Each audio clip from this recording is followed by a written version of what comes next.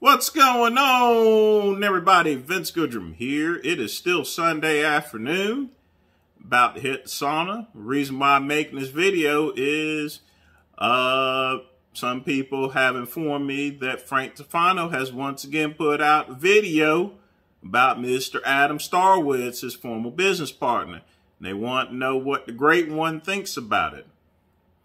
Well, honestly, I mean, how many times has he gone over Adam Starowicz and attacked him online? You know, I was beginning to actually like him. I mean, Frank goes and puts out a video on making a good steak sandwich, you know what I mean? Not sandwich, sandwich. And making French fries, although that's a lot of work just to make some freaking French fries, but I'm sure they were quite tasty. And once again, he goes on about Adam Starowicz and how he ripped them off. And, you know, now he's intensified his craziness by wanting to subpoena, you know, all the businesses. You know, nigga, you dumb. You can't go and subpoena any businesses for a civil case. First off, you would have to have a judge sign off on it, which no one's going to sign off with your crazy ass. Just keeping it real and telling it to you like it is here, okay? Number two, all these stuff that you pointed out, you know, so what? He spent $20,000 on a freezer. Did your meat packing business require a freezer? Yes, it certainly did require a freezer, okay? All you've pointed out is so-called and what I would consider business expenses, dry ice, meat, and everything like that. You have still shown no proof that he has physically pocketed into his bank whatsoever, okay? Not only that, if he's your business partner, he doesn't have to ask your permission in order to do business operations and activities here. Okay, and by the way, your paranoia stems to the point to where he gets up and walks around the building while talking on the phone. Everyone freaking does that, okay? That's not suspicious whatsoever, you moron, okay? It's not suspicious. Okay, you have absolutely positively no evidence.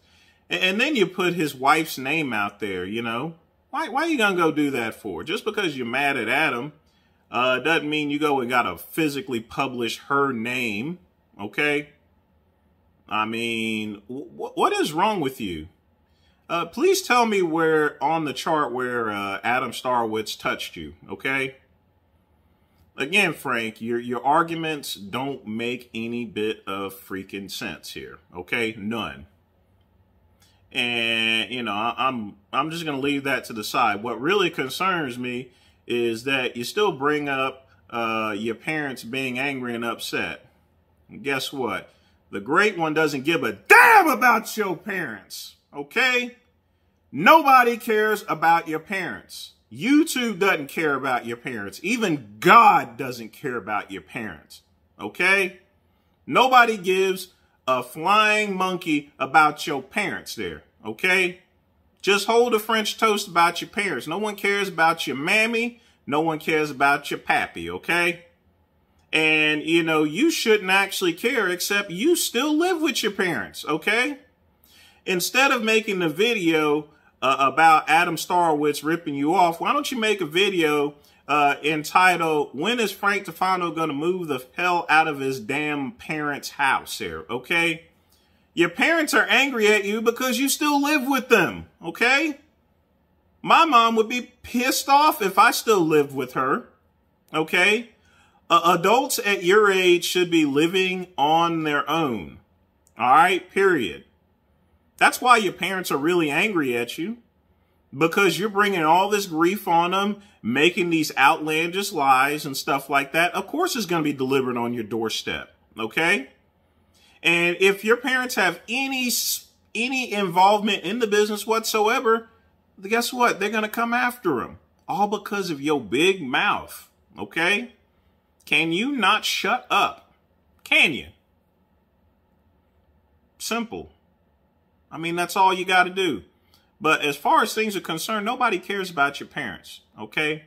Not your mammy, not your pappy, all right? You need mental help. You need some mental help, you know. I'm not talking about Dr. Phil. He's not licensed or anything. I'm talking about some real mental help. You know, go to Sally Ford or something. You must be on some crack. You must have been on the same stuff Ann Hesh was when she drove her Mini Cooper into a house there. That's probably what you own there, boy. But honestly, I got to get to the sauna before it closes. And that's all I got to say today, people.